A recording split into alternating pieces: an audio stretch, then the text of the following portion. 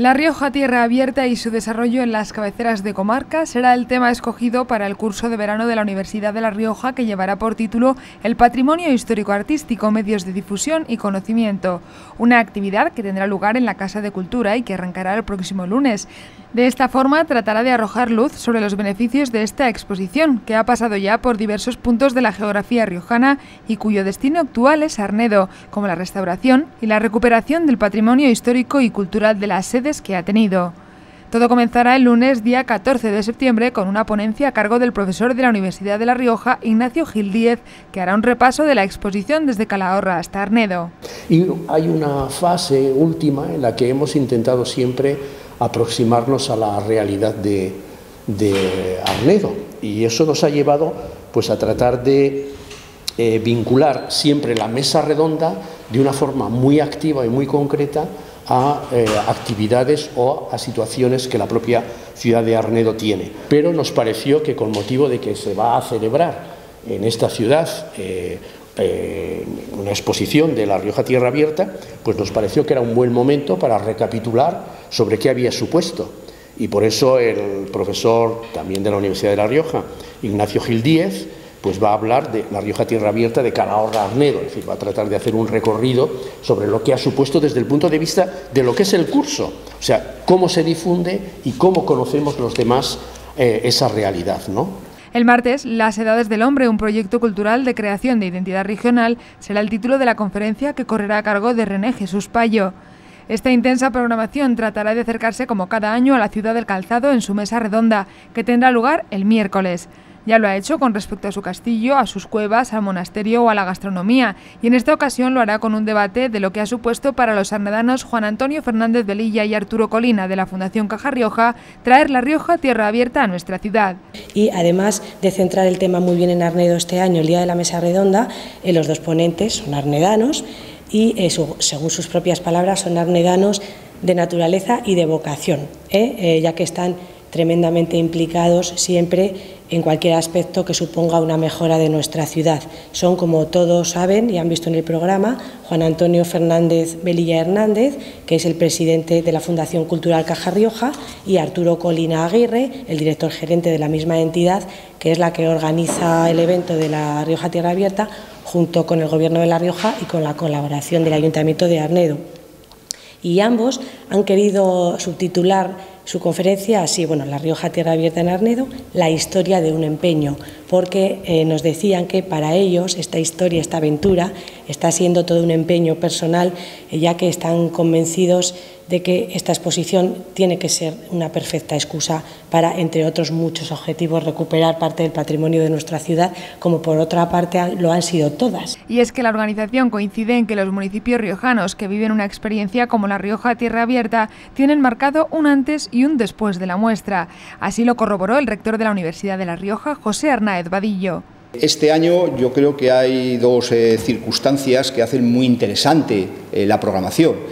Por un lado, que se abre de patrimonio. Yo creo que el patrimonio es un elemento clave para el desarrollo de una ciudad, no solamente desde un punto de vista cultural, sino también desde un punto de vista económico, puesto que todos sabemos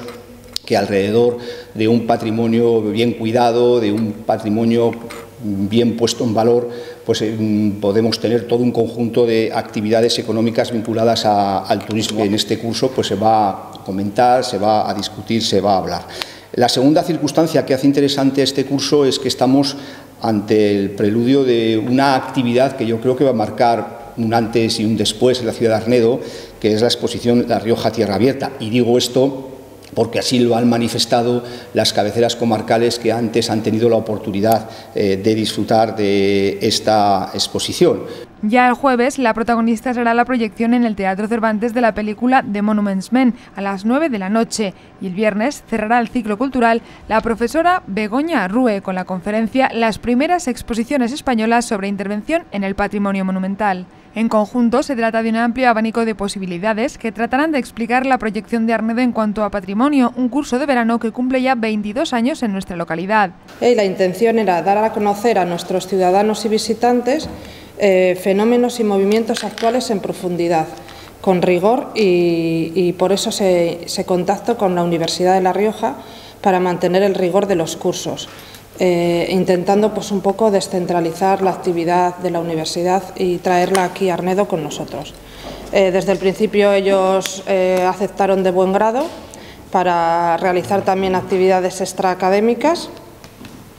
y lo que se pretendía es eso, tratar un tema de actualidad o un fenómeno que tuviera relevancia social a través de diversas conferencias o mesas redondas. También se pretendía hacer otro tipo de actividades, como que contasen con cine o con teatro o con alguna exposición.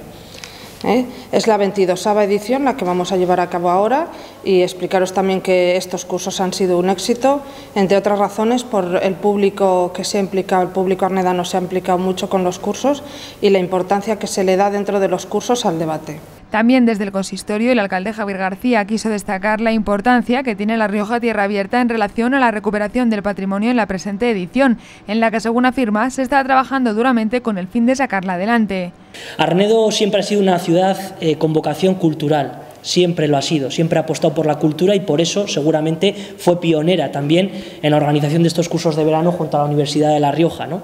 Y desde luego que el tema escogido creo que es ideal. La Rioja Tierra Abierta va a ser una exposición que no solo va a suponer un trampolín en lo que tiene que ver con el turismo, con relanzar la ciudad de Arnedo turísticamente, sino por lo que antes va a suceder, antes de relanzar turísticamente en esta exposición la ciudad, lo que va a suceder es que vamos a recuperar parte importante de nuestro patrimonio, con las obras que se van a acometer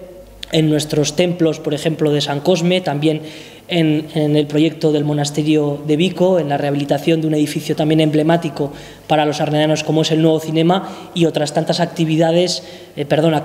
que desde el mismo ayuntamiento vamos a hacer en nuestro casco histórico para intentar que la ciudad esté bonita, esté guapa, para recibir a todos esos visitantes que no solo van a ver el patrimonio que tenemos, sino también para conocer la ciudad. En cuanto a la colaboración entre ambas entidades, la Universidad de La Rioja y el Ayuntamiento de Arnedo, García se ofreció para mantenerla viva y realizar otro tipo de actividades en nuestra ciudad en un futuro.